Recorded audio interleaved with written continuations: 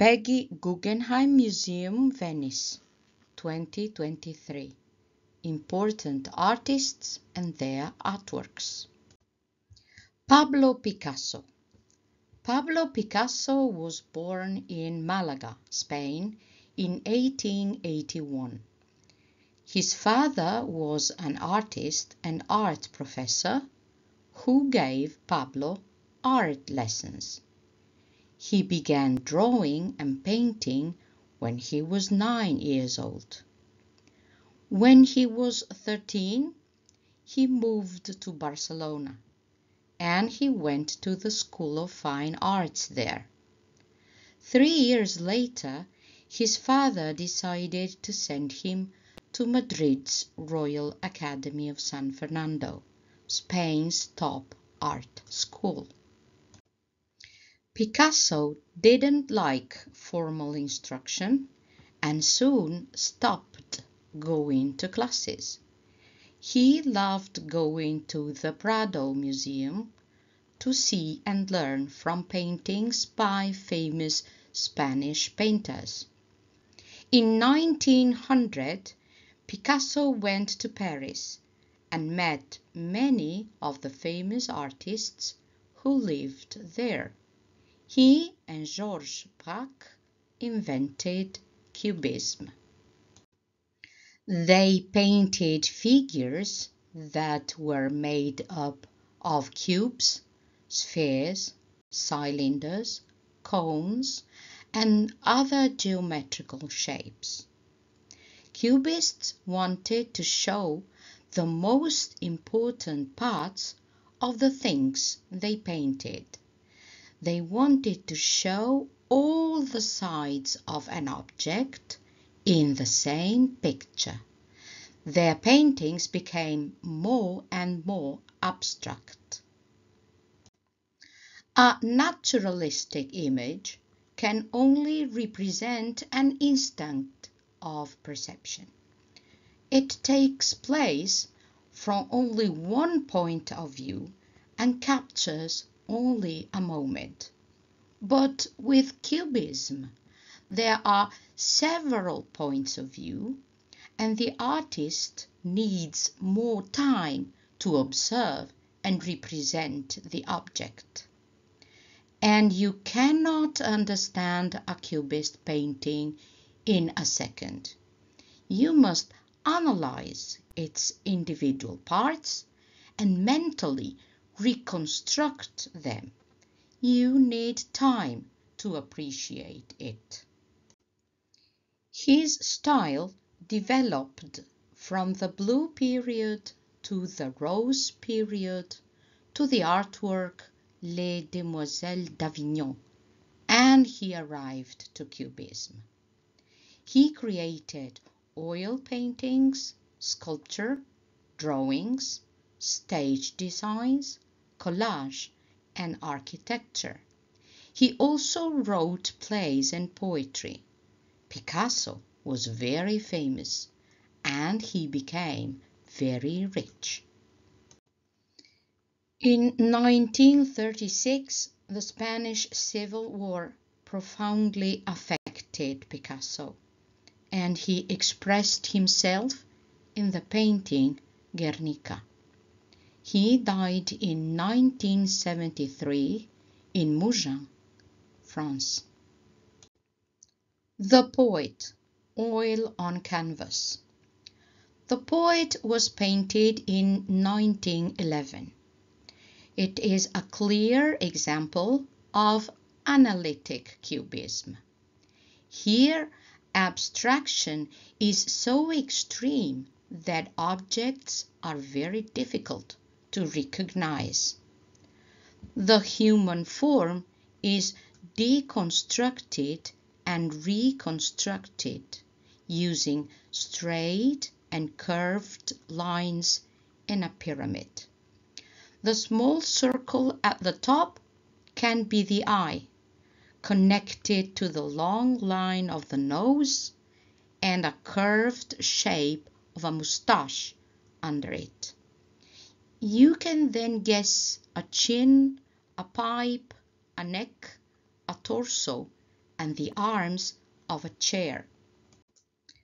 Picasso seemed to destroy the world into squares and triangles and reassemble it in a new way to show all the sides of objects and figures at once. It is a multiple view, as if he moves around his models or the objects to make a synthesis of them. The volumes become lines, planes, light and color. Giorgio de Chirico. Giorgio de Chirico was born in Greece in 1888. His parents were Italian. His father worked in Greece. He studied art in Athens, in Germany, and in Italy. In 1911, he went to Paris and met Pablo Picasso, who admired him.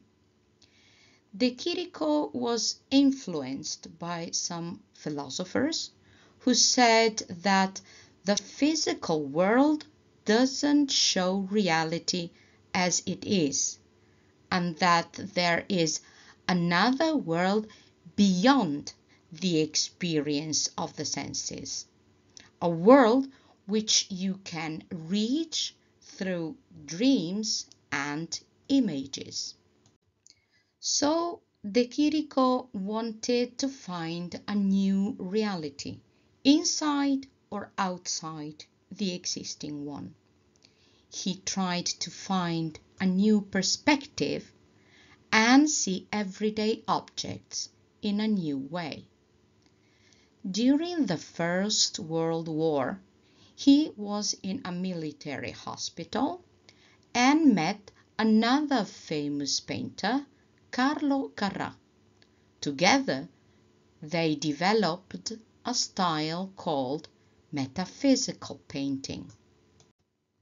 This style wanted to show an alternative reality and go beyond what we can see. The metaphysical artists offered new aspects of the world which we don't usually see. In their paintings, you can find deserted squares, sad mannequins, sharp shadows, solitary statues, like inexplicable enigmas. De Chirico painted familiar objects, but placed them into unexpected places. He used a realist and very detailed style, but he wanted to produce a feeling of disturbance and mystery. He wanted to make the viewer search for hidden meanings under the surface, the virtual beyond the actual images, a world beyond physical reality, a metaphysical world. The current of metaphysical art didn't last long, but it influenced the following surrealist painters like René Magritte and Salvador Dalí. In the last part of his life, De Chirico dedicated himself to stage design and wrote essays, novels, and an autobiography. He died in Rome in 1978. The Red Tower, 1913, oil on canvas. In this painting, there is an irrational perspective, many different light sources, two long shadows. The square is silent. There are no people or events. You can see a part of an equestrian monument, maybe the statue of King Carlo Alberto in Turin. Time seems to stop. What happened before? What is going to happen? De Chirico wants to show the moment when we feel as we are out of time, stepping into a dream, and we see things in new and different ways.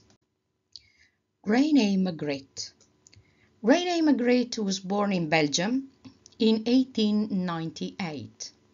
Magritte started drawing lessons when he was 12. He went to the Art Academy in Brussels when he was 18.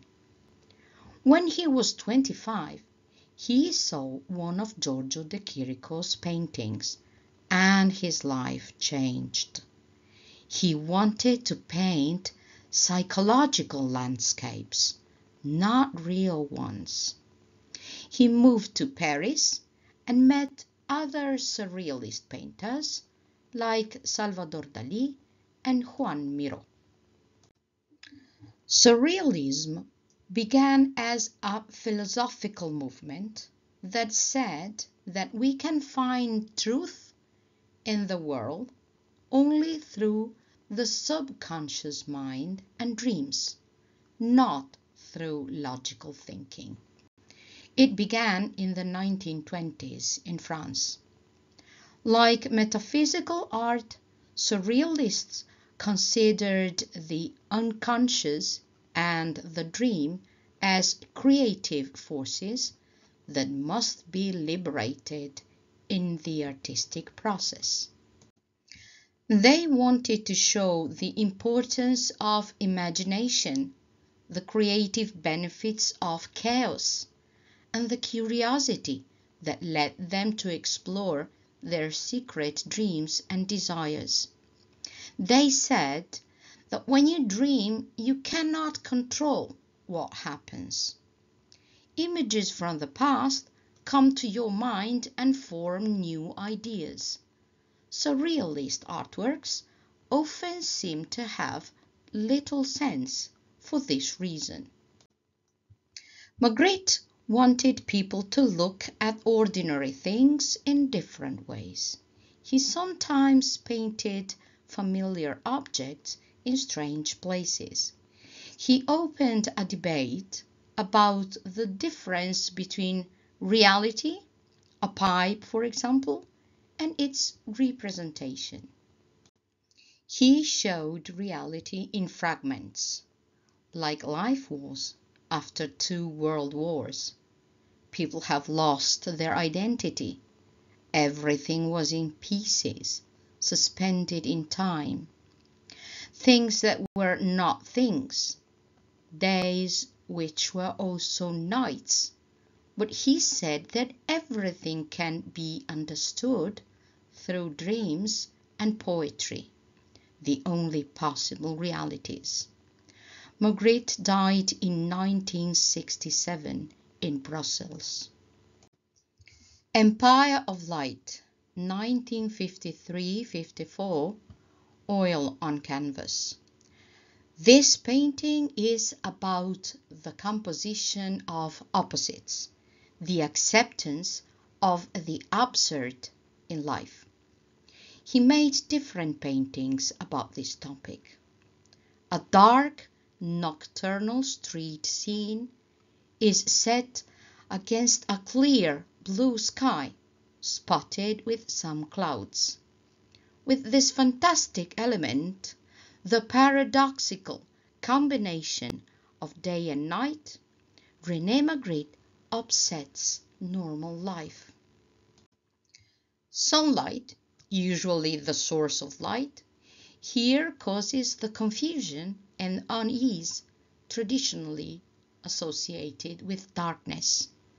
The luminosity of the sky makes the darkness below even more impenetrable than in a normal context.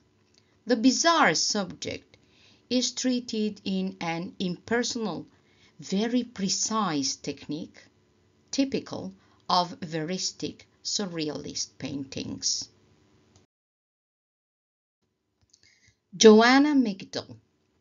Joanna Migdal was born near London in 1958 and studied art there. Then she learned how to be a sculptor, working at a studio with two artists for 7 years. One day, someone asked her to make a sundial, and she loved it very much. It was sculpture, engineering, metalwork, mathematics, and calligraphy all together. After 25 years, she still makes sundials for important public institutions or for private individuals all over the world. A sundial is a device that can tell you what time it is depending on where the sun casts its shadow on the sundial. It is made up of two parts, a flat round plate and a stick called a gnomon. The gnomon casts a shadow on the plate and shows the time. As the day passes, the gnomon's shadow moves around the dial. Every hour, it falls on a new hour line. Sundials are the oldest known instruments for telling the time. They can be made of metal, wood, stone, or other materials. 45 sundial, 2017, bronze. When the Peggy Guggenheim Museum bought a small garden near the building, they asked Joanna Migdal to design a sundial in 2015. She visited the place to find a position touched by the sun in summer and in winter. When she came back to her studio, she decided to create a Cubist sculpture that was a timekeeper and a memorial to Peggy Guggenheim. Then she made a small model of the sundial and took it to Venice. There she made a full-size cardboard model and wanted the paving lines to follow the north-south line to be part of the solar sculpture. 2 years later, she made the final bronze sculpture and engraved the dials. Then the museum staff fixed it on a marble base and positioned it in the garden. The sculpture has got a series of sundials. Their gnomons are in line with the North Star. The upper part is dedicated to Peggy. Its lines show the date of her birth and death. The polar dial, the bigger one, shows the time in Venice all year round. The dial beneath it is only touched by the sun between the autumn and spring equinoxes, when the sun is low. Questionnaire. 1. When and where was Pablo Picasso born, and when did he die? 2.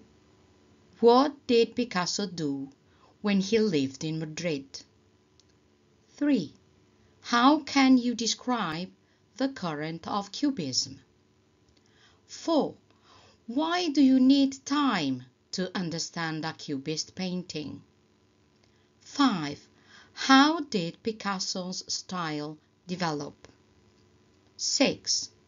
What was his production as an artist? 7. How did he react to the Spanish Civil War?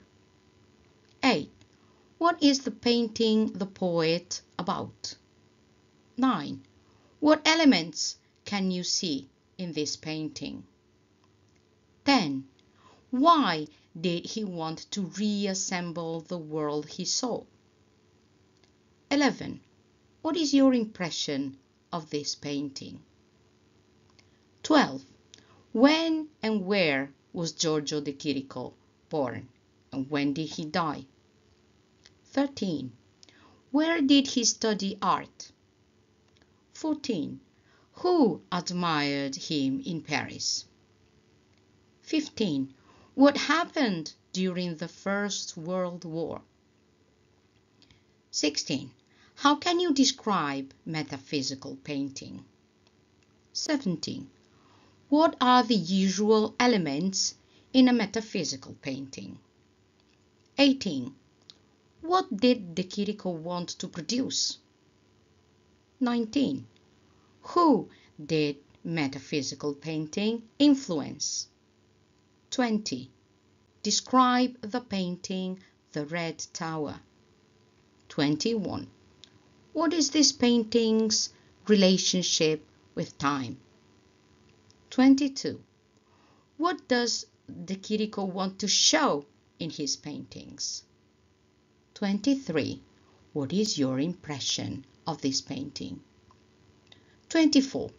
When and where was René Magritte born, and when did he die? 25. How can you describe the current of surrealism? 26. What did surrealist artists want to show? 27. Why is it difficult to find a sense in their paintings? 29. Who did Magritte meet when he lived in Paris? 30.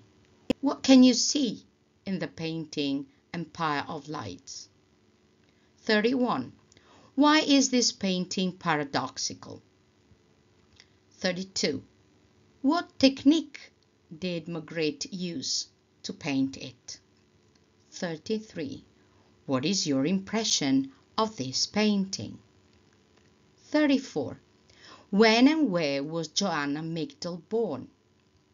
35.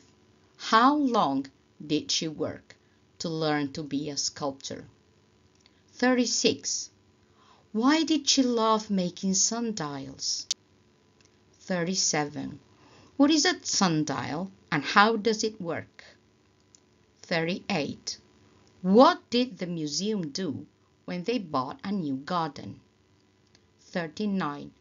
What did Joanna Migdal decide to do after her first visit to the museum? 40. How was the evolution of this artwork? 41. How did she want the paving lines of the garden to be and why? 42. How was the sculpture positioned? 43. What does the polar dial show? 44. When does the sun touch the dial beneath it? 45. What is your impression of this sculpture?